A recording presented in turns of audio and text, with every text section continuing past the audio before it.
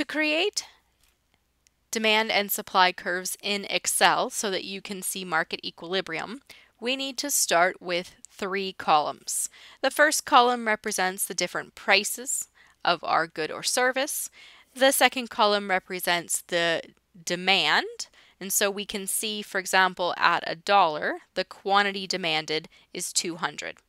And just like the demand curve, we know the demand curve is downward sloping, we can see that as the price goes up, the amount that people are willing and able to buy goes down, and as the price goes down, the amount people are willing and able to buy goes up.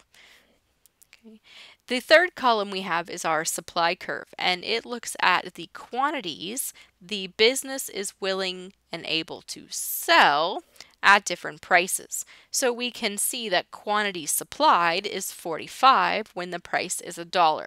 And that's because at low prices, businesses don't make as much profit. They don't really want to sell as much at low prices.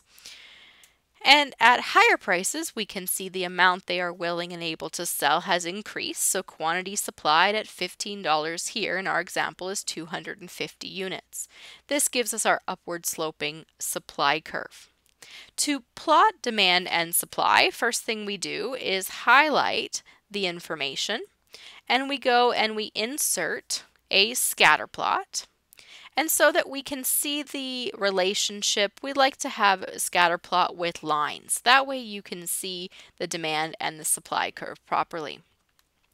Now notice our graph has numbers between 0 and 16 on the horizontal axes and 0 to 300 on the vertical.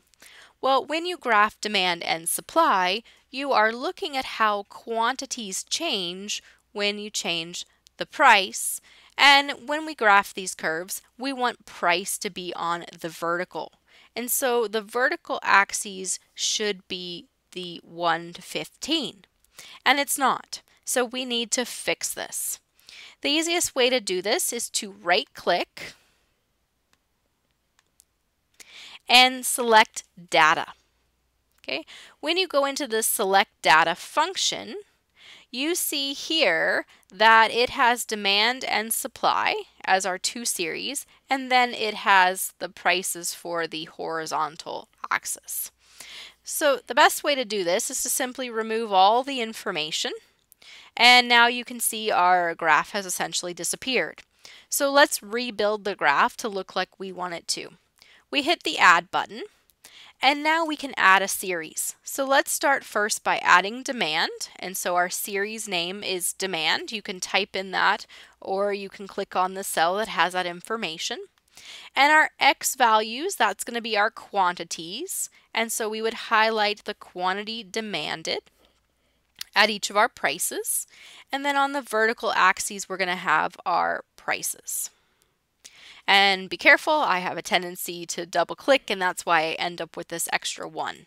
So when you hit it, just hit it once, and we can see when I hit OK, we can now see on our graph that we have prices on the vertical, quantities on the horizontal, and we see that downward sloping demand that we were looking for.